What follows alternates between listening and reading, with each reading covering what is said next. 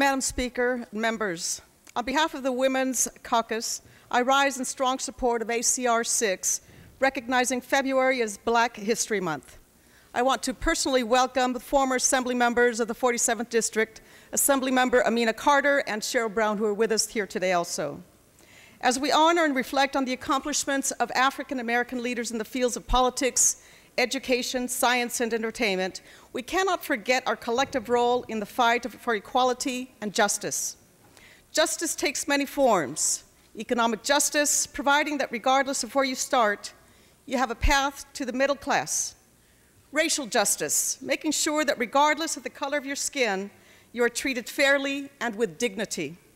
Environmental justice, ensuring that where you live does not dictate your right to have clean air to breathe and clean water to drink.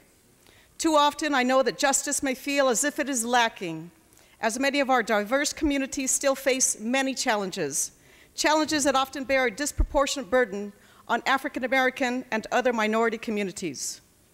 This is why we must remember that equality and justice are not static markers in the road of our democracy. We must consistently tend to it, following the example of many of the great leaders that are recognized during this month. The struggle continues, and we must ensure that we do not become satisfied with only partial progress, but rather equitable opportunity for all the people of this state.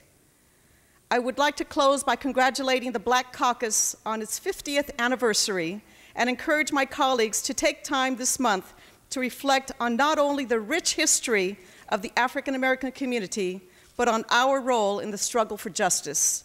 I ask for your aye vote on ACR 6.